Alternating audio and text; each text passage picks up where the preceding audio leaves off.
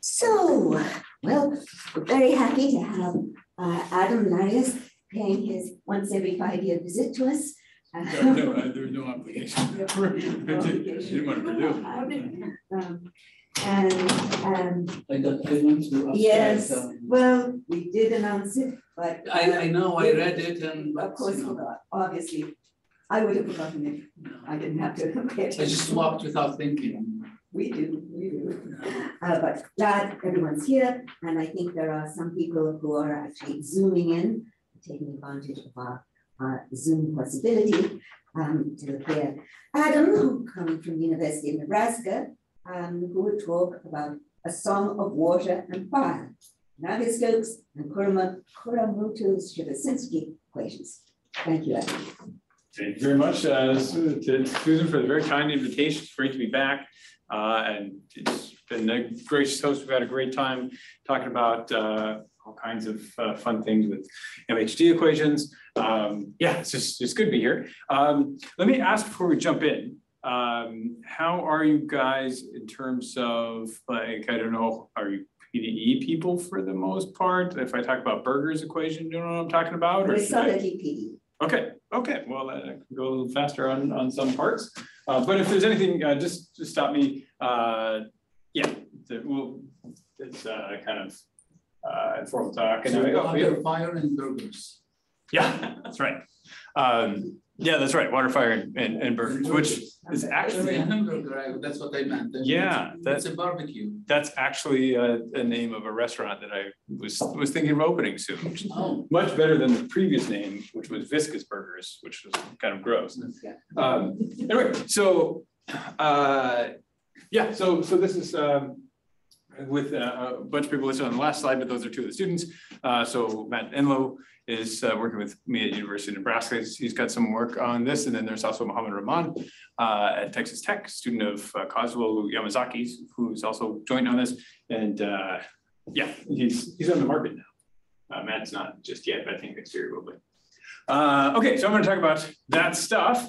But I want to tell you about Kuramoto-Sivashinsky. Now that I assume maybe not everyone has heard of KSE, yeah. So, and let's see.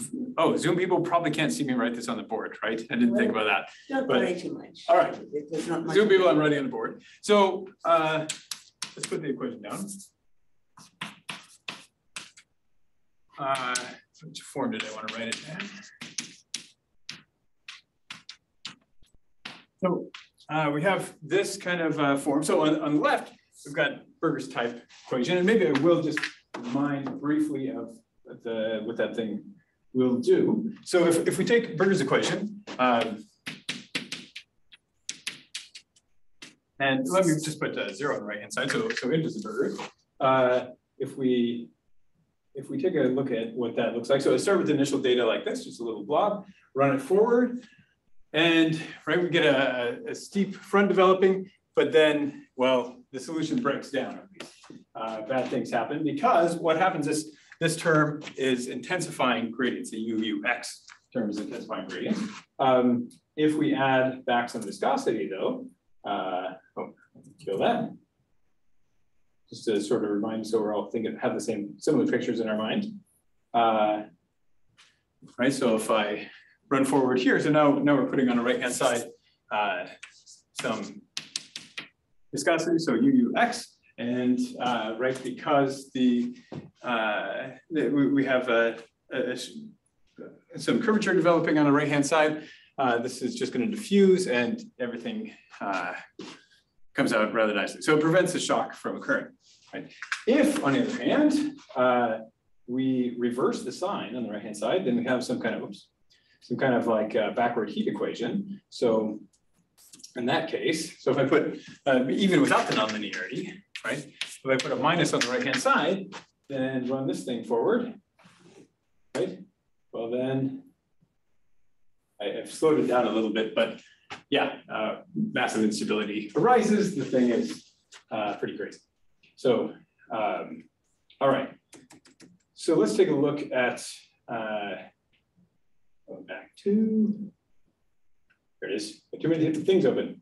So if we take a look at the Kuramoto-Sivashinsky equation, it's got this nonlinear term, the UUX, has got this second order derivative, but it's got the wrong sign. So lambda here is just some positive quantity. Hello, come on in. Hi.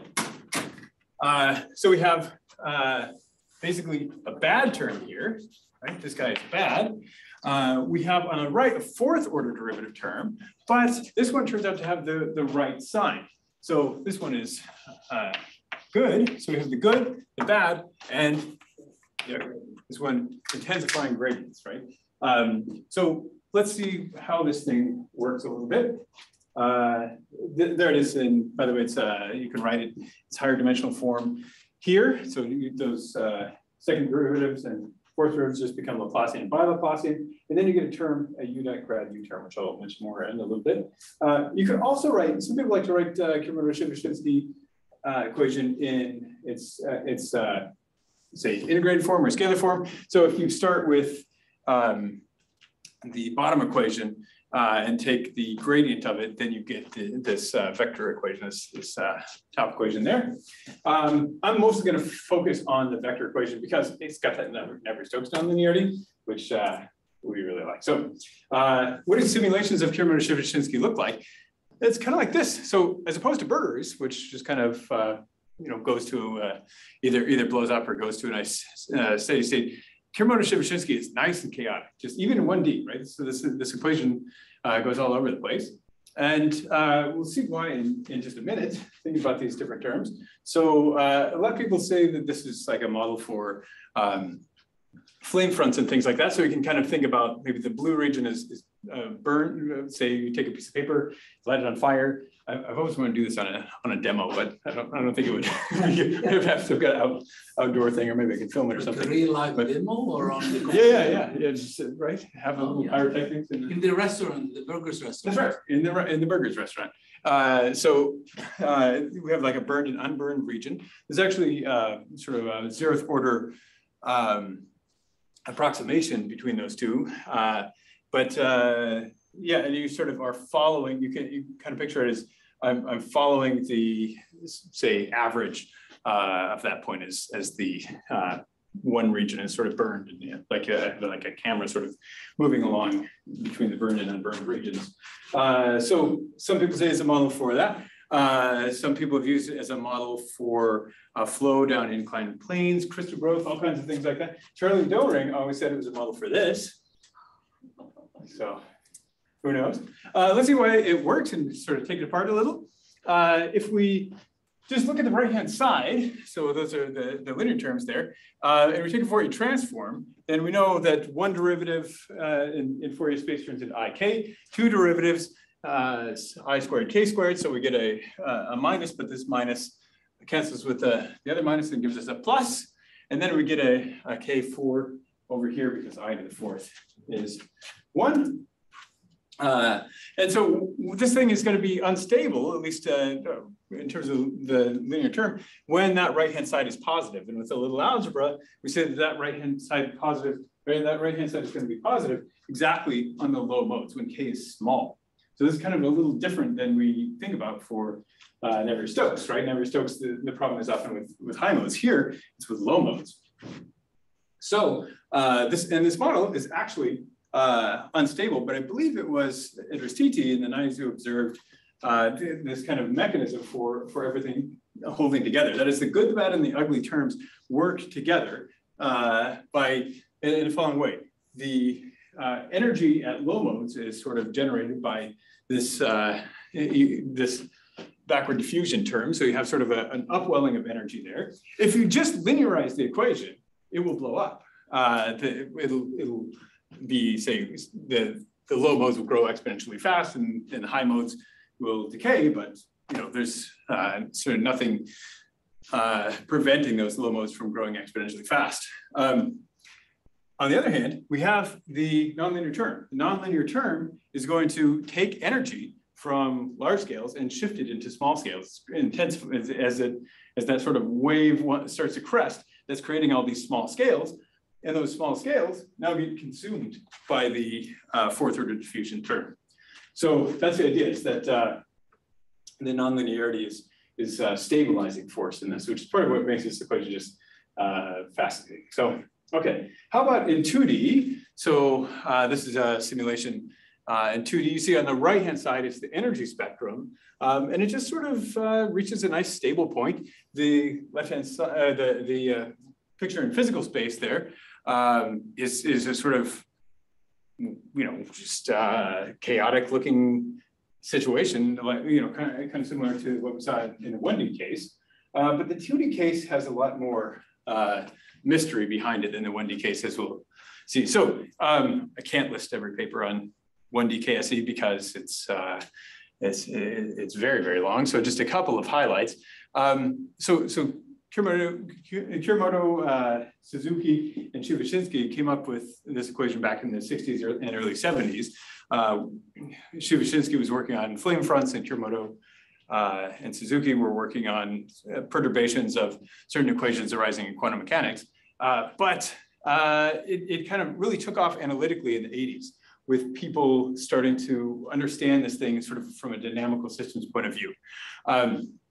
So pretty early on, there's a great paper by Nikolenko, Schur, and Tamam, where they realized that they're able to show that this thing has a global attractor by kind of a non-trivial argument. If you think about taking your sort of standard proof for global attractor for, say, 2D Navier-Stokes, what do? You want some time-independent bounds on some norm. So you go usually after the L2 norm, take an inner product of the equation, some term, the nonlinear term will drop, and you're able to get some kind of control over the system thanks to the dissipation. Here, it's much more difficult. If I take an inner product with you, the left-hand side behaves rather like in Navier-Stokes. The right-hand side, the good term, I can integrate by parts twice and get nice control in the H2 norm, specifically L2 in time, H2 in space. But the bad term on the right, once you take an inner product, will be something like UXX inner product with U. And now I have to do something, right? We have to, for instance, bound this term above, but then all of a sudden, so you can integrate by parts, but you have the wrong sign, right? Or you can, break this up with, say Young's inequality, and absorb part of the second order term into the H2 semi-norm, but you're left with some growth. You're left with exponential growth. So it's non-trivial how to get, say, time-independent bounds. And they were able to do it by this very clever use of a gauge function. That was later kind of generalized by Goodman and Collette and others in the early 90s. So Nikolenko, Schur, and Tamam were able to do it for odd solutions, and these other guys were able to extend it to general solutions. This is all in 1D. And then there's so much that's gone on since then.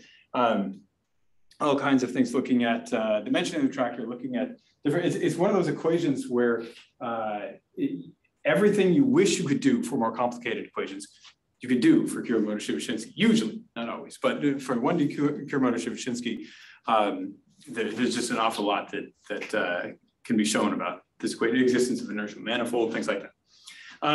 All right, so how about 2D, right?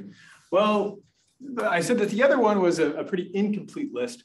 This slide on this portion on 2D is actually a fairly complete list of what's been written for 2D KSE. I'm sure there's a couple of papers here and there that I might have been unaware of or didn't put for one reason or another. But this is more or less it.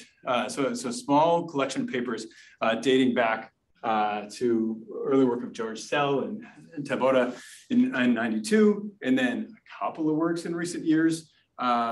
So short time existence was proved in Javray space by Pissoise and Swanson. And that was actually an n-dimensional result. So no worries about, it's 2D that's sort of the problem. And then recently there's been some great work by Anna Mazzucato and David Ambrose and Feng and some others who kind of push this forward. Of course, Igor has done a lot of really nice work in thin domains or with small data, these kinds of things. So basically, if your domain is thin enough, then you're sort of quasi close to 1D, and so you can prove some nice results there. But that's about it. And so why, right? What are we, right? We're missing all of these things. Global existence for general data. Of course, anything involving an attractor in that, because we don't even have global existence. What about determining modes or nodes? I mean, we're just completely stuck in 2 dimensions. This is not the case for Navier-Stokes. So let's try to understand why. So to understand why, let's go back to 1D and see what we understand in 1D. So I wrote the equation like this. By the way, lambda I just take to be it's just a parameter. You can kind of think about it like a Reynolds number. So some people like to put it's just dimensionless parameter. This is dimensionless form. You can put it in front of you can put a dimensionless quantity in front of the 4th order term. But I like it here because the larger the lambda is, then the worse the solution is, right? The more unstable modes you have. So what happens? I was kind of mentioning this earlier with energy estimates. So here double bars means L2 norm. If I take an inner product with U, we get something like this. On the right-hand side, we bound above with Cauchy-Schwarz and Young's inequality. And what about the nonlinear term? Well, no problem, right? Because I've got UUX inner product with U, integrating just take a periodic domain if you like, although you can take physical boundary conditions as well. This UUX times U, well, that's secretly 1/3 U cubed X derivative. This is the total derivative. When you integrate it, it's 0. So we have no trouble at all. Okay, let's try the same thing in higher dimensions.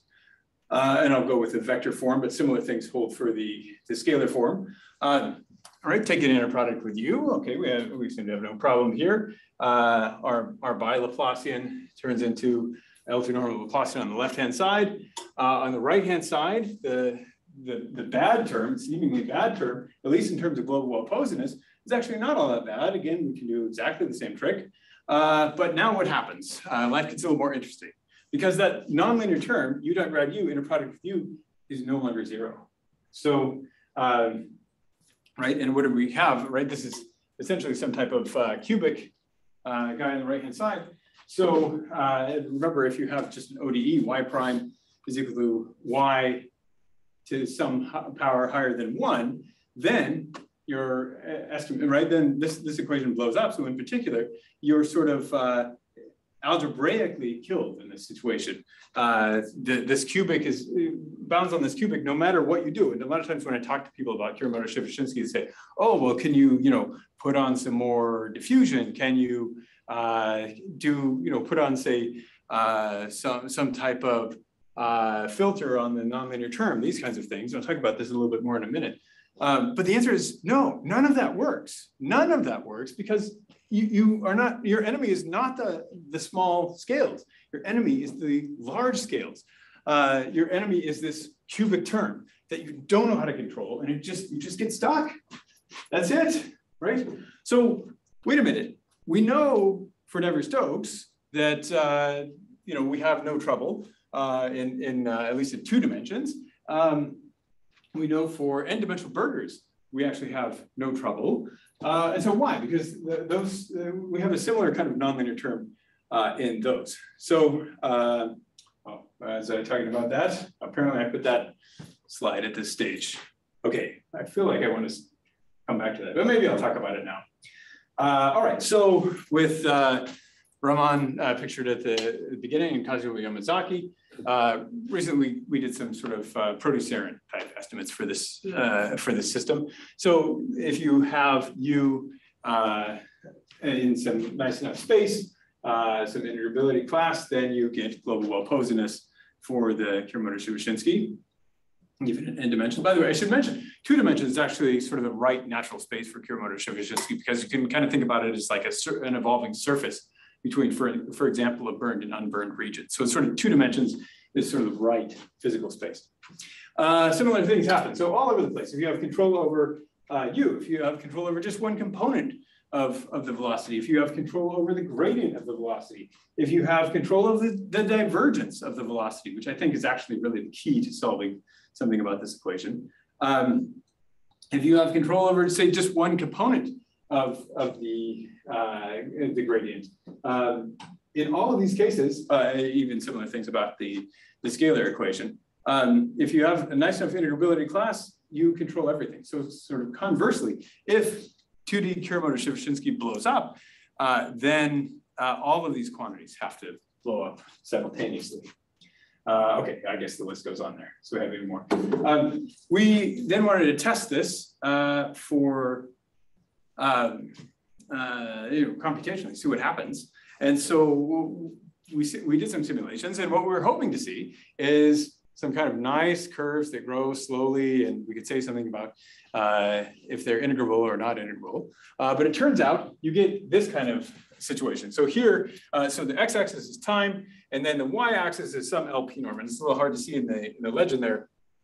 But the bottom one is L1 norm, and the top one is L infinity norm, and we have some LP norms just sort of in between there. And what do you see? You see, if you look closely, it grows very, very rapidly. All of these norms grow very rapidly, and then they just sort of stabilize and just sort of bounce around forever. We don't get any sort of, I mean, it looks more or less like they probably are bounded, but maybe there's some spikes in here that we're not seeing, or maybe if you simulate out to large enough times, things are looking okay. So we started to think that this thing is maybe globally well posed, but the jury's still out there.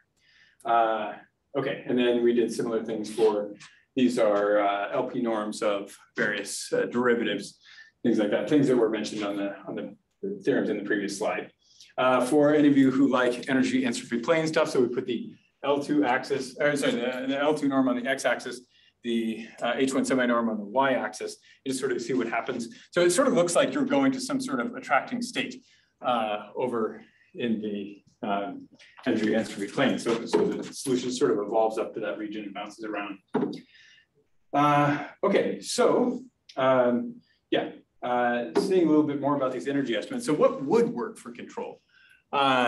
If we go through kind of the same procedure, now we'll talk about it in scalar form, but same procedure with energy estimates, and look what happens. So on the left-hand side, we get some kind of control. Now we don't have any control over the nonlinear term. We don't know what's going on with the sign of this term. However, if that left-hand side happened to be negative, happened to be positive, no problem.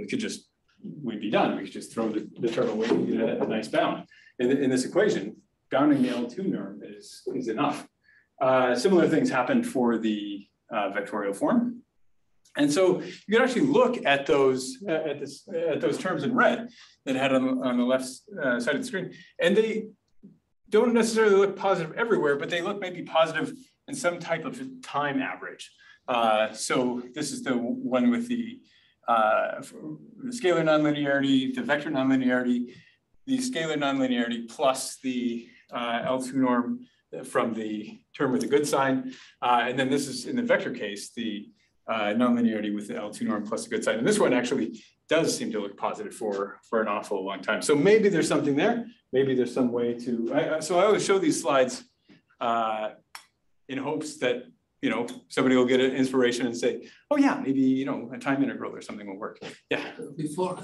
So these graphs, are they for the solution or for just random functions? No, they're for the solution. So you compute the solution and then you compute those terms. Yeah, these are. What kind of initial data you are taking? In this case, we take initial data by 3 Greek authors whose initials are KKP. I can send you the reference if you like. I always have trouble pronouncing their names. And it's just a sine of x plus y, although we, in the vector form, we just take the gradient of that. I think, sorry, it's sine of x plus y plus sine of x plus sine of y, I think, something like that. So it's very simple initial data, and we just evolve from there. But we've messed around with other initial data. We see similar kind of results. But that's the one that we use to generate this. In fact, there here's those solutions. And what I'm showing here are, all those quantities on the left were integrated in space. This is if you don't integrate in space. These are the integrands from that previous thing. And if anything's a vector, for instance, no, actually none of those are vectorial, so it's okay. But what you see is sort of those regions. So for instance, in this case, you're interested if this term is maybe not positive, but positive on average. And what you see is those strong negative regions are sort of concentrated in these ring-like structures around, kind of in these kind of little cells that evolve. You saw earlier how these things sort of fluctuate very quickly back and forth. But if one could rigorously prove that these, black regions are really dominated by if the negative regions are dominated by the positive regions, one could show global opposedness. So, I mean, I don't have a lot to claim with these last few slides. We were basically trying to understand deeper about the theorems that we had on the protoserin, but yeah, question. You just mentioned some initial conditions, right? Any reason you specifically take that? Yeah, because there's a paper that did an extensive study using that initial data, and then we can just say, so well, they used it. Benchmark your simulation. Yeah, but if you use whatever initial, you just choose random initial, just even completely static random initial data. So this is not even smooth. You get similar pictures. Basically, what happens is that the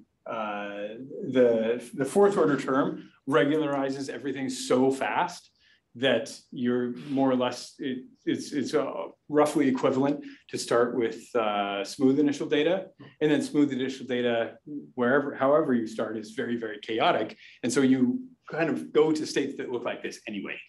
So I'd be happy to, if you like, we can even throw in some of those demonstrations. So we can throw in some of those maybe after the talk if you're curious. And you get very, if I showed you side by side two simulations for late time, I think you'd be very hard pressed to say which one came from which kind of initial data. And you get to pick two initial data, whatever you want, and start simulations. And I show you at a later time. It's hard to distinguish between them. But yeah, it's a good question. Maybe, right? And maybe there's something there that large enough initial data or something, maybe there could be an issue, but even the size of these things seems to be almost entirely controlled by lambda. Although of course we don't have a theorem for that. Here's a few more. I did, just some of these things in, extra derivatives, y derivatives. Laplacians, everything seems somewhat bounded. I mean, some of these do grow pretty large, it's 10 to the 4 there. But yeah, just a comment, don't these look a lot like the convection cells that you get in heat convection equations, like the Rayleigh Benard convection instabilities? Yeah, but they're different because you're not getting anything kind of swirling around here. You're getting sort of pulses coming up and then settling back down and moving around. So I agree that there's some kind of similar structures there, but I have no idea if there's a relation. There is a pretty nice paper, I think by Misbah, cited earlier, that where he shows that KSE is actually kind of a general equation that comes out of certain types of perturbations. So it actually arises, even though we're saying, we're talking about flame fronts and things like that, it actually arises sort of all over the place. So there may be some connection there with Rayleigh Benard. I don't know. Yeah, no, it's a good question. Part of why I like to talk about this stuff is because of just getting some, those kinds of questions and thinking about, maybe trying to spur some ideas about other connections with KSE. There's so much we don't know about the equation.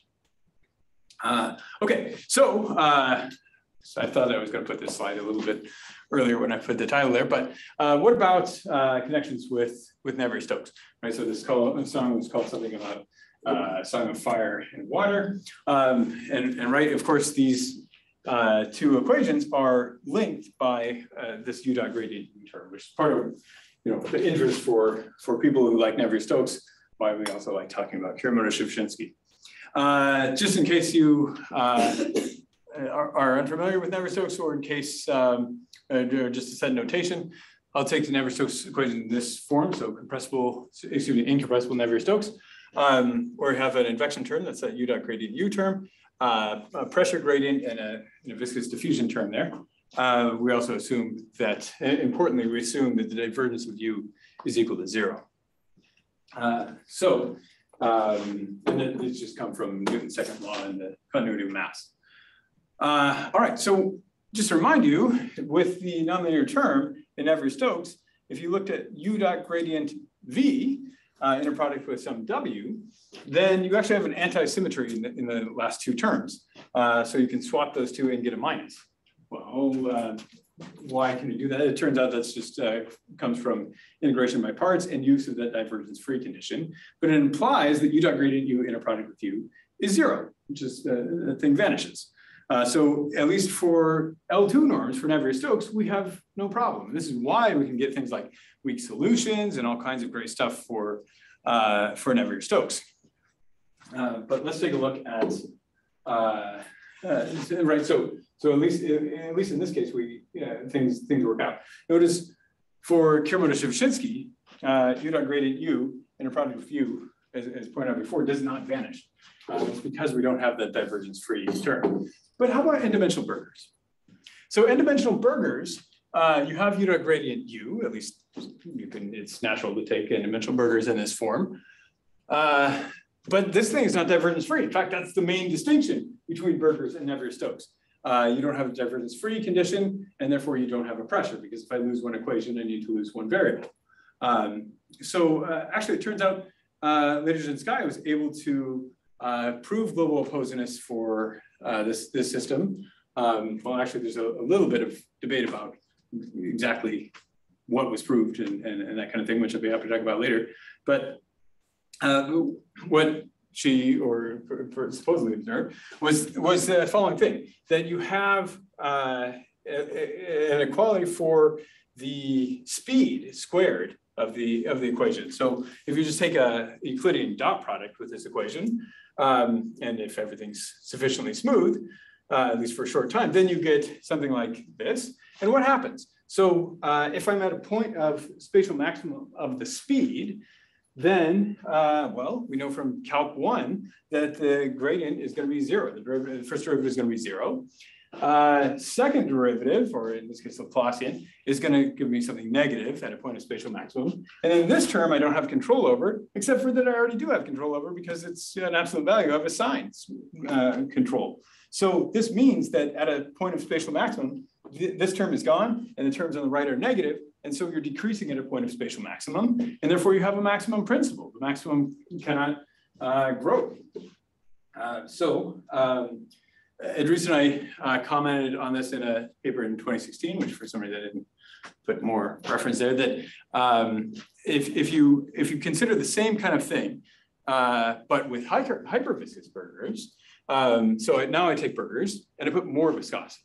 Well, what should happen? Burgers is already a nice system. Right? It's already, Larios guy already proves globally opposed, everything's smooth. Now I put even more diffusion, right? I put hyperdiffusion on the right-hand side, right? Well, what's gonna happen? Right? Okay, well, u dot gradient u is not 0. Okay, but we already know that for burgers, that's not a problem. What do you think should happen? Is the equation better? Should be better, right?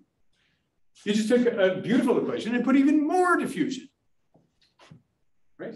But there's no maximum principle. Why? Because in Calc 1, we have a second order derivative test. We don't have a fourth order derivative test, right? This fourth order derivative, I have no control over the sign. I have no idea what it's going to do.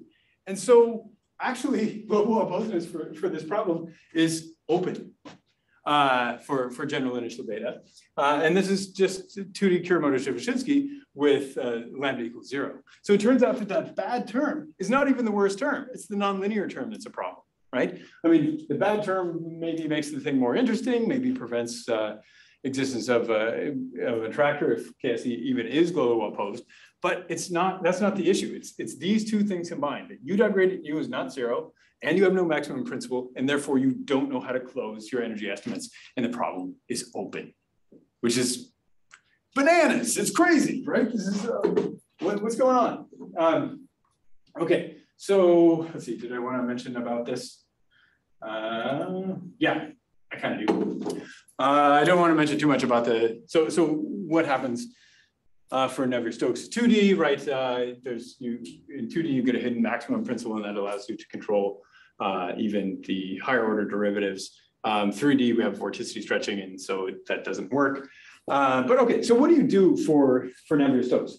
Well, for years, we've known since, I guess, 1932 with the work of Luray that we don't know how to prove global well-posedness for a strong solution of Navier-Stokes.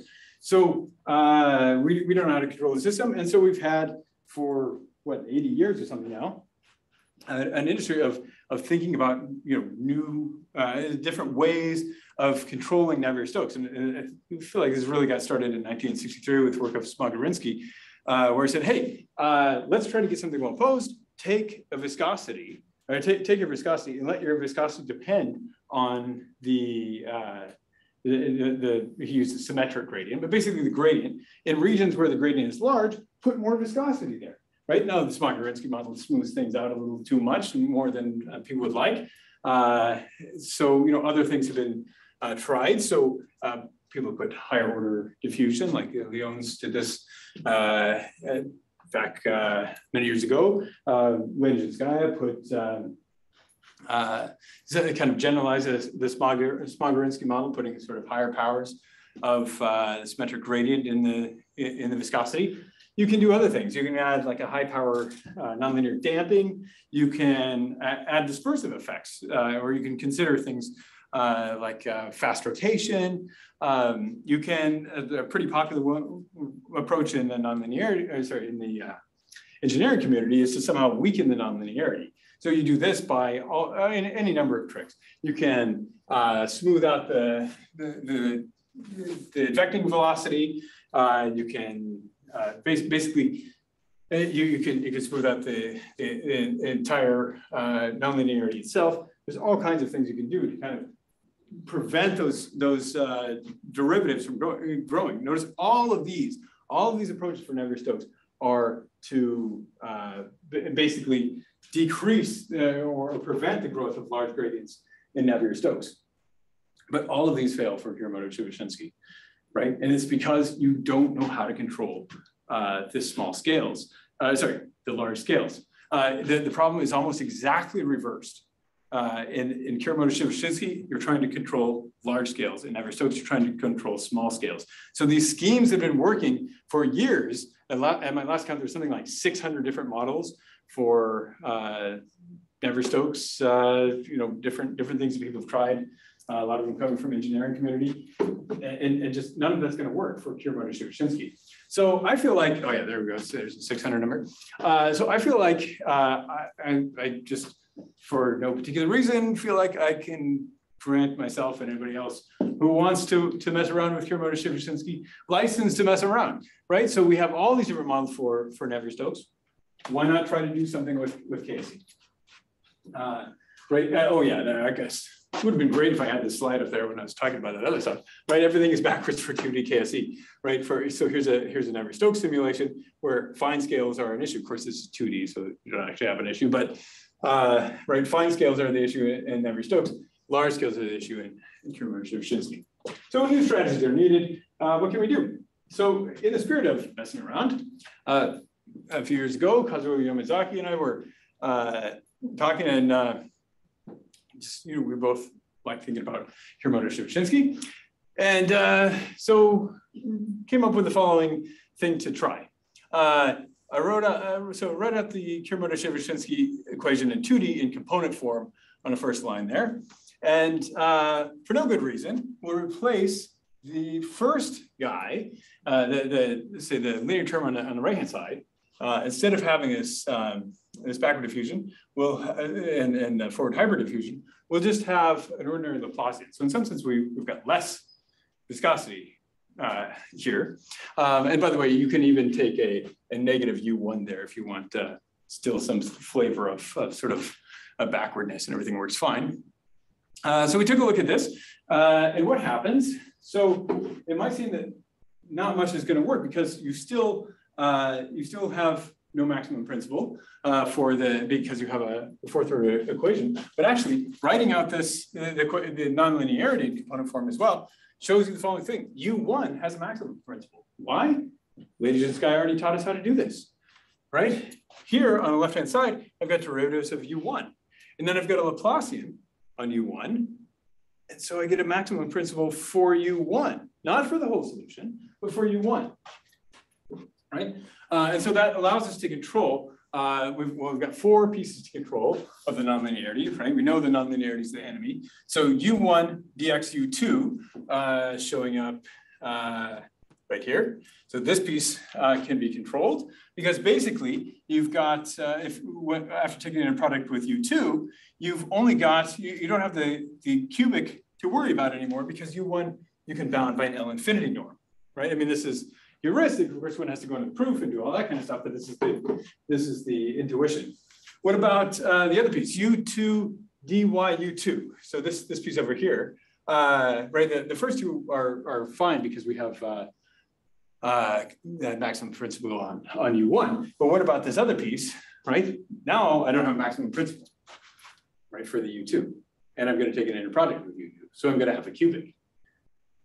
But we don't care because we already know that when the 2 pieces match, U2 dy U2 inner product with U2, I can write that again. That should be a cube there, sorry. I can write that again as a total derivative of U2 cubed with 1/3 there, which is 0. We already know that from before. So in that case, we were able to get global well-posedness. Sorry, I don't know why it says 20. I got to update it. It said 2019 before. It's all one paper, 2020 phys D. But we were able to show for that model that if you start with initial data, at least in H1, you can prove that the solution is globally well-posed. And the proof is pretty standard, Galerkin estimates and passing to weak limits and things like that. However, what does it look like? So we have Kuramoto-Sivashinsky in the left-hand column evolving in time. So they all start with the same initial data. This is that initial data you were asking about. And step forward in time going down the rows. So we called it, we didn't have a name for this thing, so we just called it reduced Kuramoto-Sivashinsky. And notice it's got another parameter in it, the viscous parameter, so we tried a few different values. It's not obvious which one to pick. And I mean, maybe qualitatively they look kind of similar, but I feel like they're pretty different. And we don't really expect one to, so sometimes they get asked, well, does one converge to the other? No, there's no parameter there to tune or to allow one thing to converge to the other. So this is sort of phenomenological.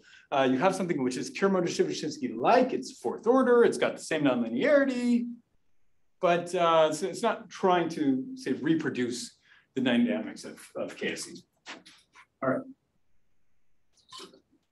So later, as with my student Madeno, we said, can we come up with some kind of idea or something like Navier-Stokes, where you have something globally well-posed, like a lot of these kind of filtered versions of Navier-Stokes, where I have a knob that I can turn. I have some parameter that I can tune and get down to something which is like Navier-Stokes, or in this case, can I have a globally well-posed model such that when I tune a parameter, in this case we'll call it epsilon, I get down to, I converge to a solution to Kuramoto-Sivashinsky in 2D.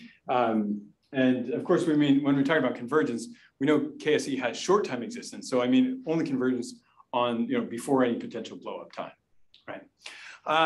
And so we thought about this a bit. And by the way, this is joint with Jiahang Wu. The idea was that all of those models, we pointed out before, all of those models for Navier-Stokes just won't work for KSE because they're aimed at controlling gradients. So the idea here is to limit something about the nonlinearity, but not smooth anything out. Limit the cubic nature of the nonlinearity, right? And so you can do that just by kind of artificially throwing in some type of function, which is, so we took the advective velocity, but there are other choices you could pick, that just limits how large the L infinity norm can grow, right? Just put something bounded there, which is sufficiently smooth, and you're okay. And we came up with a few different choices. So we call them eta 1, eta 2, eta 3. There's nothing canonical or particularly special about these choices, other than that they're just nice bounded functions that approximate the identity fairly well, and approximate it better and better point-wise as epsilon goes to 0. So you can show all these, as you send epsilon to 0, point-wise you go to the identity. Okay, so yeah, so that's what we have there. The L infinity norm for these is bounded by something which blows up as epsilon goes to 0. They'll have slope at most 1, so Lipschitz constant 1, which seems to be important, although there may be a way around it. But yeah, here's the main idea, right? For that nonlinear term, your u dot gradient u is now going to have an eta u dot gradient u inner product with u. And when you bound above, then this L infinity norm is under control. You just beat the cubic nonlinearity and everything's okay. Right, so that we now have a quadratic bound no longer cubic. And so this is a preprint, but I think it should probably be out pretty soon. We're just kind of finishing off the last, all the proofs are there, but we're just finishing off the last bits. So we're able to prove that for that solution, for that equation, we start off with initial data in L2, you get a solution which exists globally in time. And again, proof is more or less Galerkin methods, although there are a couple of funny things. So Matt was working on this for a little bit. He said, well, I have to prove a little bit more. I said, well, wait a minute, what are you talking about? This is just standard kind of Galerkin methods, because normally on the right-hand side, you have a quadratic nonlinearity, and you can just use, slipping my mind in the middle of a talk, standard existence uniqueness theorem, Picard-Lindelof theorem to get global existence of the Galerkin system. But the right-hand side now contains this function, which is makes it no longer quadratic, but it's fine. It's because of its Lipschitz, everything's okay. Higher order regularity for this, so I've been asked about this a couple of times, so I put it in a slide, but it turns out to be a little bit more involved. It seems like it should go, but you get some trouble with that smoothing eta term. The chain rule just gets a little bit messy there. But we're able to show that if you take a time interval before the blow-up time, you do get convergence. Convergence is either order epsilon, if in a case of the first nonlinearity we tried there, and epsilon squared for the other two. Right. Yeah. So actually the proofs are a little bit funny in that we really did have to kind of exploit the structure. So we actually have a separate proof for each of those choices. We call it the calming function, this eta function, because it's not a regularization. It doesn't smooth anything out.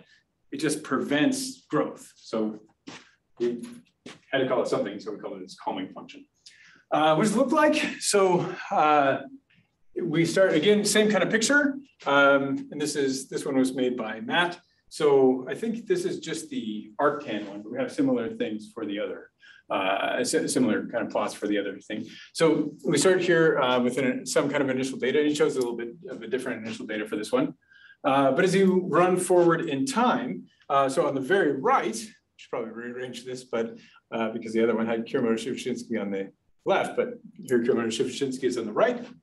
And here we're just picking smaller and smaller epsilon. Now we do get something which kind of, as epsilon is going to 0, we do get something which is going toward something that looks an awful lot more like Kuramoto-Sivashinsky. So we now have this kind of tunable parameter to converge to something Kuramoto-Sivashinsky like. I have a question. Sure. I was doing calculations in my head, and then for the Galerkin approximation to prove the existence, don't you need the nonlinearity to be some kind of some smoothness, because you have the absolute value of x inside the definition of eta j? Oh yeah, but that's actually actually plug in the u there, then you lose differentiability. Yeah, well, that one's actually so you lose differentiability. Yeah, that one's actually trickier. But you lose differentiability. Well, actually, the derivative's okay. The second derivative has trouble, but the derivative is still bound. So the derivative is not continuous, but it is bounded. So it turns out that that's enough. In fact, at higher you can take. But if you plug in a u, you have to control it everywhere where the u vanishes. And how do you control those points? So let's see. So in that case, again, it turns out to be okay because you have as u goes to 0, you have, so on one side, the derivative is not continuous at 0, but you have a bound on the derivative from either side. So the formula is scary, basically. That's what I. Yeah. It's the hardest one in the paper. So we had to crank on that one for a while. I don't have a problem with the third one, with the arctan. Yeah, that one is completely fine. Yeah, that one is fine. But the second one, I don't have a problem with it. The first one is the one that. So the first one, exactly because of that reason, we had to exploit some of the features of the structure there. It's non-trivial. It works. Yeah, I mean that we were trying to get something we were actually stuck on that one for quite a while because we were trying to get a result just for kind of a general ADO to say, oh, here's the properties of this calling function, and we have some Lipschitz continuity and a couple features of that new pointwise convergence, and we just couldn't get it to go. And then it was actually Jaihan who realized we actually need to approach all three of these in a very different way. So the arctan one is a couple of lines, simple. Right, the others are natural one, basically. Yeah.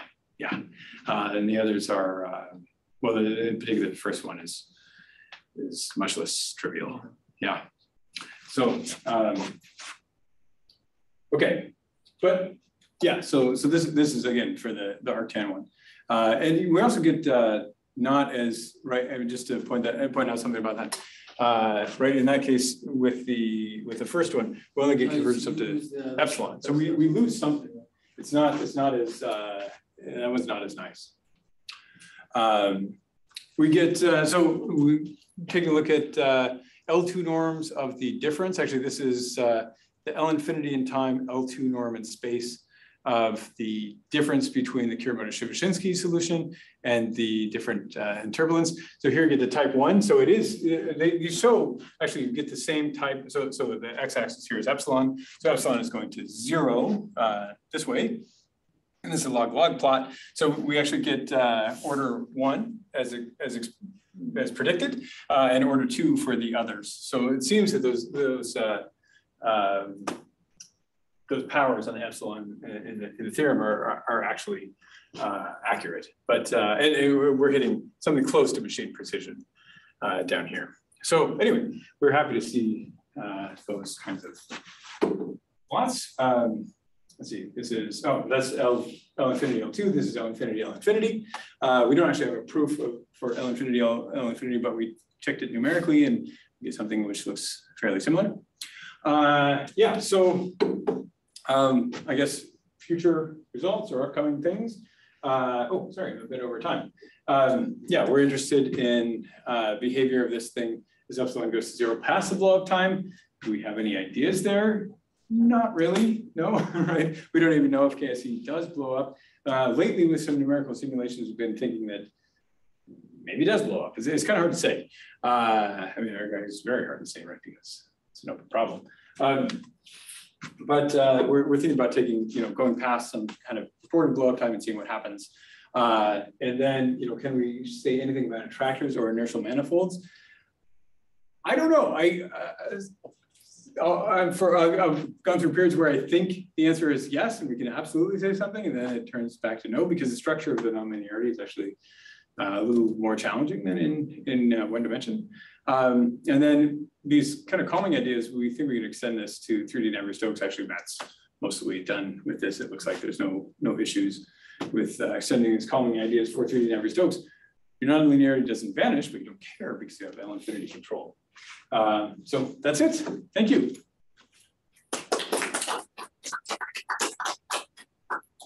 So, questions or comments? I'll ask a question about the last thing you said about attractors and inertial manifolds. Yeah. So do you have I didn't see, maybe I missed it.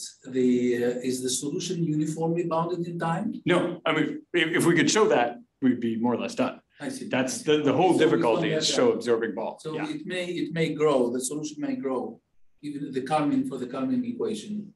You just have, it's like. Yeah, I mean. It's finite for finite time, and that's getting bound. So the way to get bound, right? Even in one dimension, as I mentioned at the beginning, the showing it exists as a global attractor is pretty hard. And the way that they were able to do it in one dimension is by the use of this gauge function, where you basically replace the solution with the solution plus some time independent function to be chosen later. And then you are able to basically, you get some estimates on the nonlinear term combined with the fourth order derivative term and get some kind of nice lower bound on those quantities. This argument of Nikolenko, Schur, and Tamam to kind of push everything. So you end up choosing that function to be like a highly oscillatory approximation of the identity.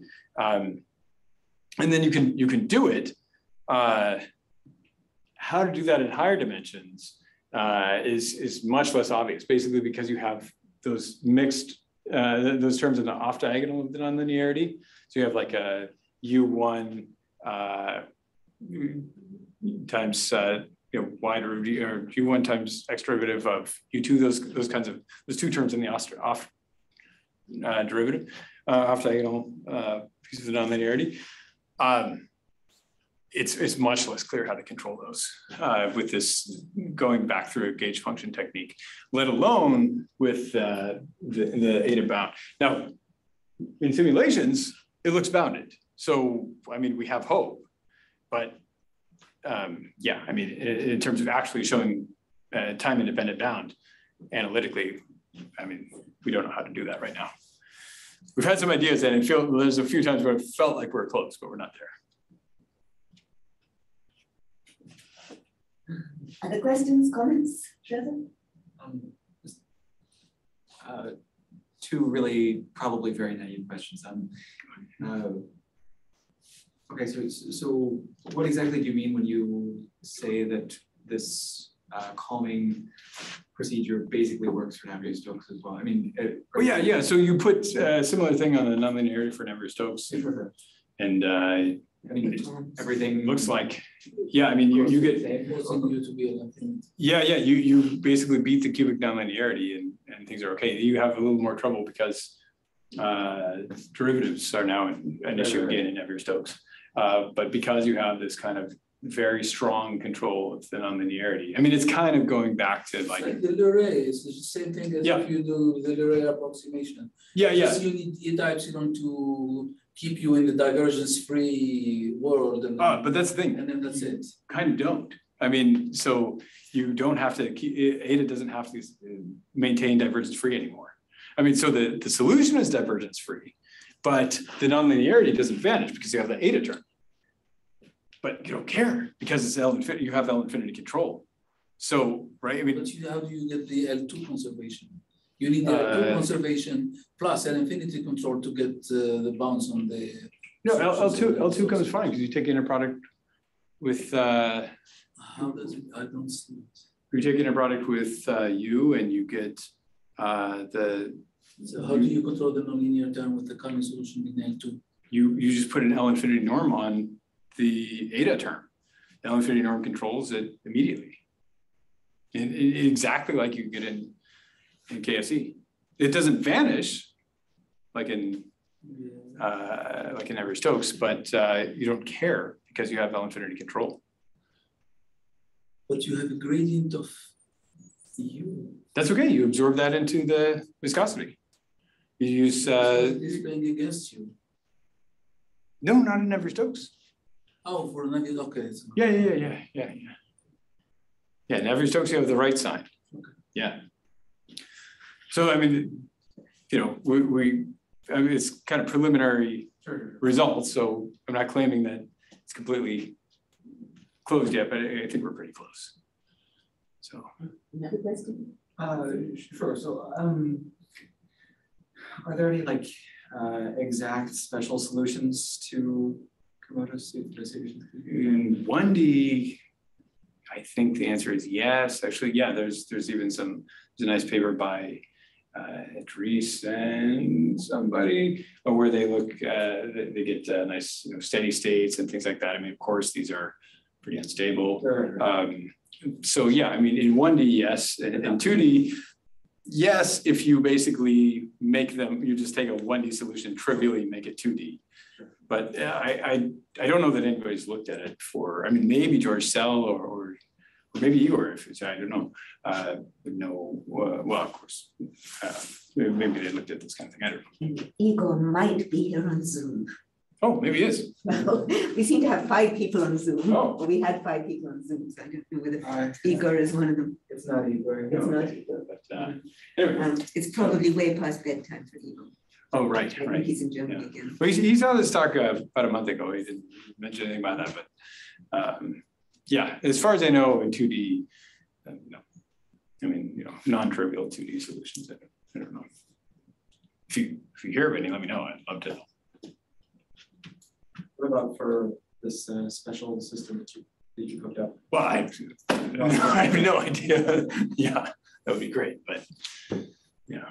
I mean, it seems like since you're, I mean, sort of controlling one direction, like you might be able to Yeah, construct maybe. something like 1.5 dimensional. Yeah, Something. yeah. I'm just curious. Could maybe go. I have a naive question. Great. What if you replace UXX with U and UXXXX? Yeah, with just 2 derivatives. You know what? Yeah, You like still that. have the same problem. Yeah. But with And more. then I think you want to probably. And then you can make it 2D if you want or something. And Yeah. So in this case, you probably want to switch some signs. That's right. Yeah. So this is something that's called Burger-Sivashinsky equation. So there's a nice paper by Goodman where he looked at. So in the same paper where he proved for global attractor for 1D KSE, he also looks at this equation, proves the global attractor there. We also did that for this. We put a U1 in this paper. So we didn't do it in the archive version, but then I think somewhere like either the editor or the reviewer asked us to put it, or maybe we just put it just for good measure. But anyway, yeah, you can put a U1 here. And so plus U1, so you have like a backward damping and everything works. Yeah, I mean, in terms of proving attractors, I have no idea because that disrupts everything. In 2D. Now, In in 2D. 1D it's clear, but how about in 2D? I mean, you mean 2D KSE? 2D KSE with lambda U and Laplace. Yeah, there shouldn't be any trouble in this case because you get maximum principal for U2, and then you can basically crank back the other way and everything's okay. So, yeah. So, any more questions or comments? Let's thank Adam again, and I believe it is being recorded. If you want to look at it, another one. Thank you.